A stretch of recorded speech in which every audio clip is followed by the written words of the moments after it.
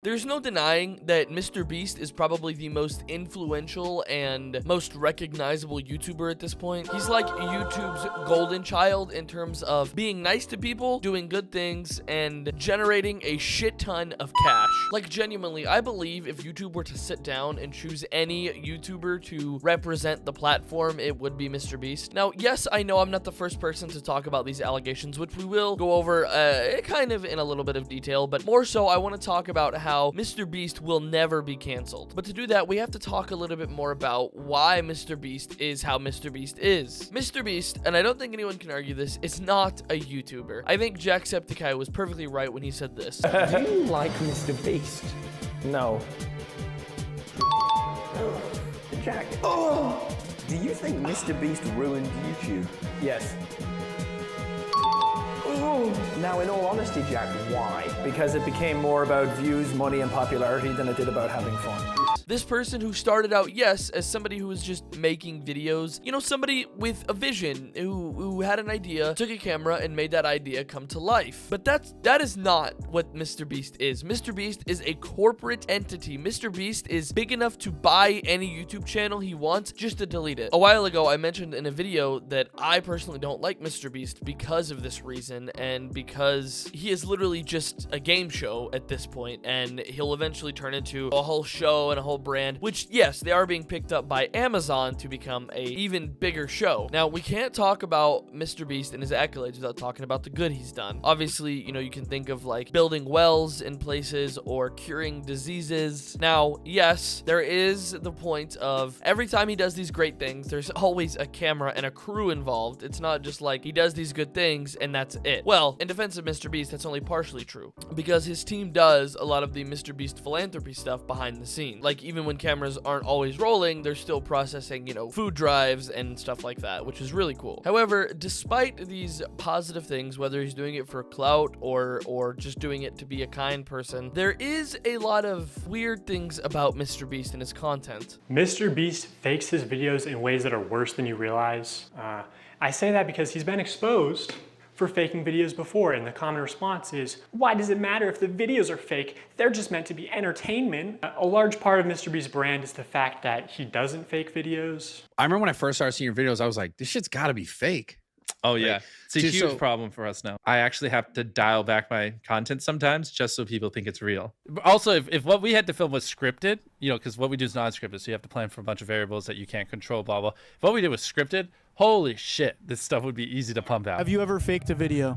No. But this train track is CGI, these bus wheels are CGI, this explosion is fake, this shredder is CGI, this car is digitally lifted, this pit is fake, this guy is fake, this raccoon is a paid actor, this island cost more than $1, this city is not abandoned, these buildings are CGI, but it's not your only way out. You can literally get an Uber to the airport for $20. That's not a lurker. It's just a guy. This whole room is fake. This contestant is an actor and a secret employee at MrBeast. They had him dive through this fake door twice. This line is scripted. This action is scripted. In fact, pretty much all the videos with Mac are scripted. Like, I don't think it would take anyone over the age of 12 years old to know that some of these videos are fake. For example, I think the first video that I saw that I've really, I guess, kind of knew that these videos were fake was the chocolate factory giveaway, where MrBeast sends out these random, you know, tickets in his Feastable bars. Sounds good. These 10 contestants are all here because they found a golden ticket when they bought one of our Feastable bars. I just bought $1,000 worth of MrBeast chocolate.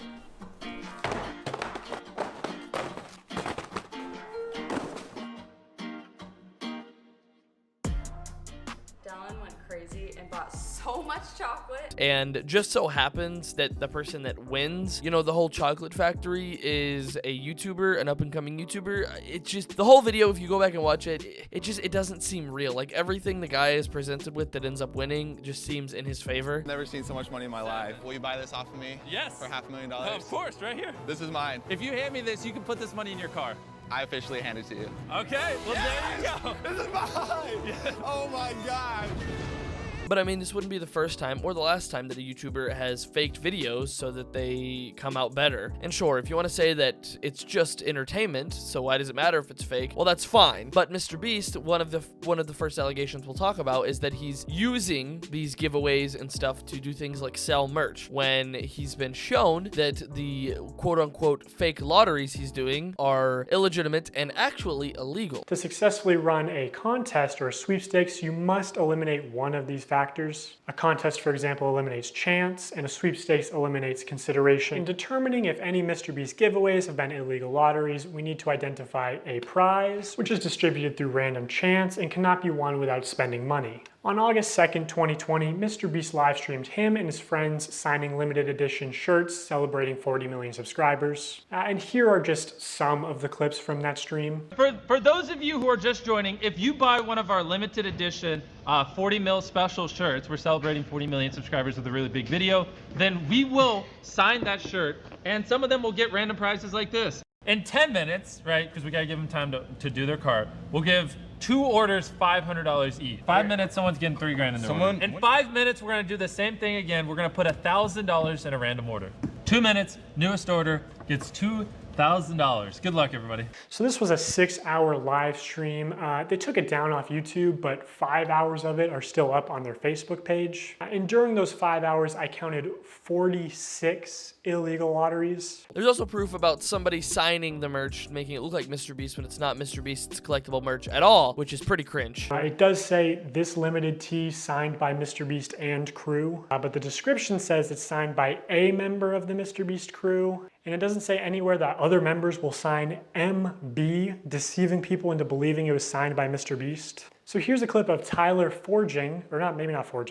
using MrBeast's signature. So Tyler signs MB, which is MrBeast's signature. Then he covers it, signs his own initials, TC, smirks, looks around, and then quickly slides the shirt away. Could you make it any more obvious? You know, you don't accidentally have someone else's signature as muscle memory. And again, I'm not a lawyer, I think this is fraud. Maybe they could say it's the brand's signature, even though it's clearly implied that this is Jimmy's signature, which was established during the last live stream. Hey! MB, MrBeast. So this is MrBeast's signature. No way, this one was signed by MrBeast. It's just got the MB, but that means it's signed by MrBeast. That's obviously his, MrBeast. This is so cool. That's obviously his, MrBeast. You know, some people bought these shirts as collector's items or even investments, and this puts into question the authenticity of all MrBeast signed merch, which otherwise could have been very valuable one day. This was clearly muscle memory, and judging by his body language, he knew he exposed this. Even Tariq notices Tyler slip up and immediately looks into the camera, looks guilty, and then readjusts his body and rubs his hands together. Now you may have seen the person talking pop up a couple times already, and that is Dogpack 404. And why Dogpack is so important is because Dogpack worked for MrBeast. Now of course Dogpack can give us some much needed insight on things that we didn't know about this whole ass company that is now MrBeast. And Dogpack does something actually interesting. He brings on another former employee of MrBeast named Jake Weddle to kind of expose some innards of being in one of MrBeast's videos. If you're gonna do something nice for somebody and you stick a camera in their face while you do it, you didn't do a nice thing for somebody. You gained something. There was a homeless guy on the street and you saw an opportunity for yourself and your image, and you gave one guy $10,000 who needed it to eat, and now the revenue you generated from that video is way more than what you gave. You got a lot of hot water when it came out. It was the surviving like $10,000 every day you survive in solitary, or surviving solitary for whatever. It was one of those solitary confinement videos that got a lot of media attention because everybody saw the premise and thought, what? You shouldn't do that. And people don't know that was the second attempt. The first attempt was on me, and it didn't go well. It got to a point where like they weren't turning the lights off. You know, I asked them, I said, can we like have like nighttime hours? You know? And they said no, because it would fuck up the time-lapse shots. The time-lapse of what? Me sleeping? Or me not sleeping? Yeah, I saw in other videos they did like, oh, you're gonna get XYZ hours of sunlight. Oh, great! Well, I don't know how they figured that one out. I didn't have it.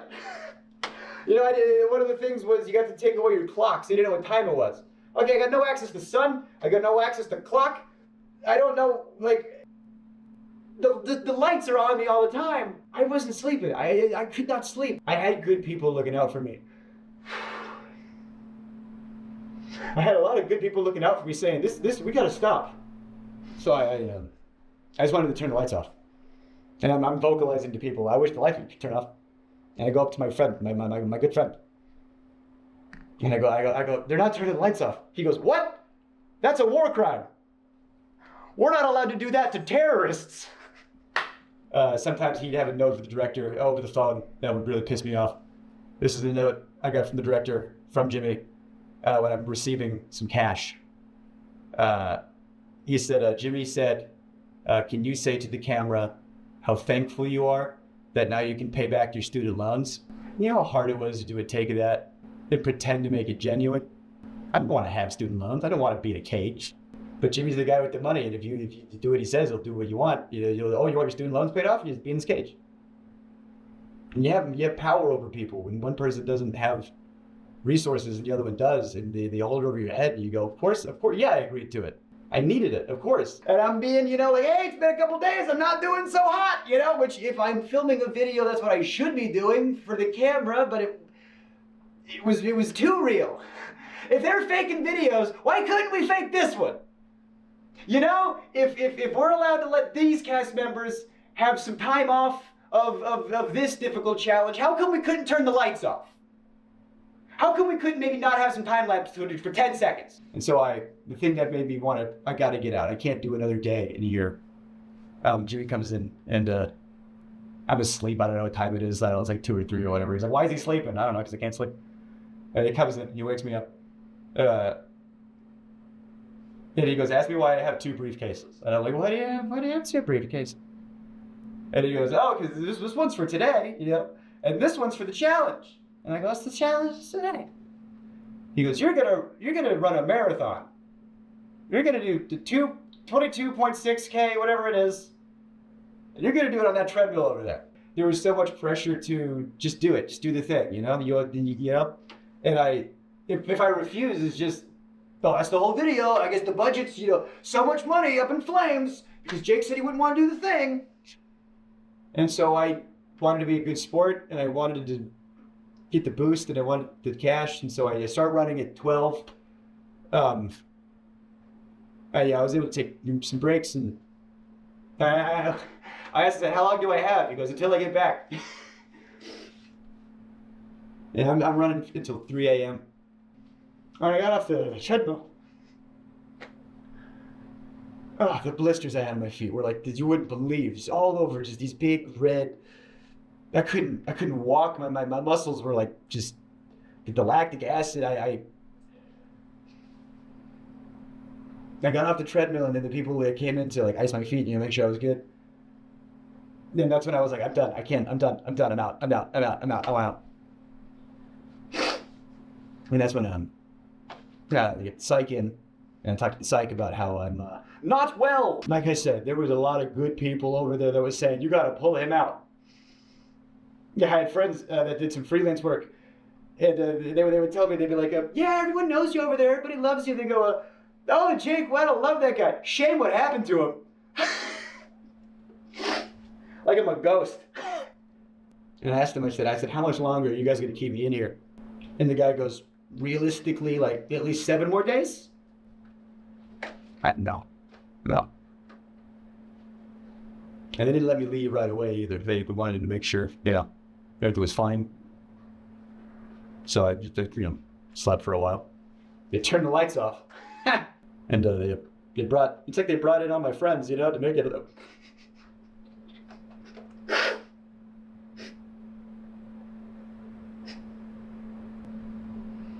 They brought in all the people I liked. And Jimmy. Then everybody was around me, making sure I was good, making sure I was okay. He was sitting in the chair, turned around like an evil villain. Swear to God, everyone was looking at me, and he was like Lex Luthor over there. He turns around, he stands up. He does the exact same thing when he's pretending to have a human connection. When you're watching a video, and he's like, oh, stop, you're gonna make me cry. and he like touches his eye or whatever as if he's crying. He's just, I didn't have to pretend to do that shit. But all that stuff started coming out. And the potentiality, as of this moment of recording, you know, I know this has been happening fast and stuff has been coming out so fast. Just the potential that Jimmy could have been in those Discord chats, or even the potential that he participated in those Discord chats. After the shit he did to me, if you're gonna make fun of my dad, I don't care what happens to me and my career and reputation after this. I had to say some stuff.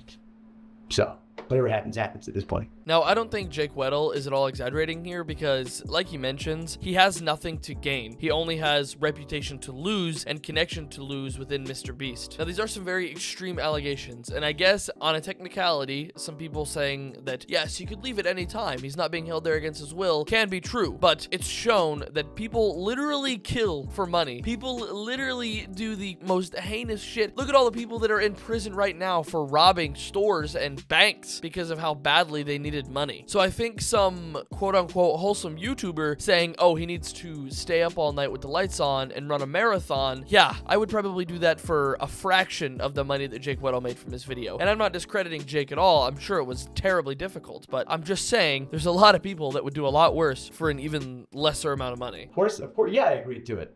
I needed it, of course. So, okay, we have some pretty big 3 allegations just to start with. That some videos could be fake, he's doing fake giveaways and fake lotteries, and that there is some shocking abuse, or at the very least, neglect within the filming of a MrBeast video. Now, and of course, you've heard of the allegations with Chris Tyson talking inappropriately with minors, and there was some seeming evidence of at least an extent of grooming going on. But surely with a company devoted to making brain rot content for children, this wouldn't leak into the company, right? Well, of course it did. I heard, you know, people have been let go for sexually assaulting some very young people.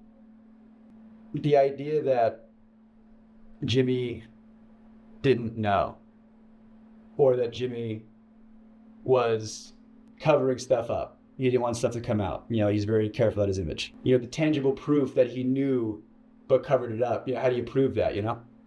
Well, there was a known sex offender, registered sex offender, convicted sex offender on the registry and everything, who worked there. But that guy, from what I hear, I can't confirm or deny, from what I hear, he's on the registry for doing some not great stuff to some underage people. And they knew that. And he's working at a channel that has underage people on and around and is targeted to underage people. And they covered up the fact that not only did he work there, but he was like the manager when it all started. And you know that he knew, and because he'll be in videos, he'll be in thumbnails, he'll be around. And whenever he is, he's wearing a mask. Why would you wear a mask? Why would you conceal your face? It's like, what are you concealing? That you are a registered sex offender? And that your face could be looked up on a thing? How much more can you literally cover up a sex offender with a physical mask? Like, do I have to... Is it more on the nose, or? Now, back when Dr. Disrespect was getting exposed, before even Chris Tyson was getting exposed, Jake the Viking, who was a star on the old MrBeast, came out and kind of showed his support against the transgender movement and Chris Tyson alongside Nick Merckx. Now, when this happened, there was a little bit of drama floating where Chris Tyson was talking about, well, if you really want to keep the kids safe, let's talk about your uncle, who did some very terrible things to children. Well, it turns out that that same uncle that was mentioned actually worked for MrBeast. And they even let him stay there and gave him a code name, Delaware, and had him wear a mask so that people could not recognize him and, you know, tie him to any registries or public databases. What if he's not? I don't know. But when I was there, they called him Delaware. It's like, why do you call him Delaware? I didn't know. Apparently, they called him Delaware because he's not allowed to go back to Delaware. That's his nickname? Colloquially? Like, you know, yeah, it's Delaware. Don't ask him why, you know? The fuck?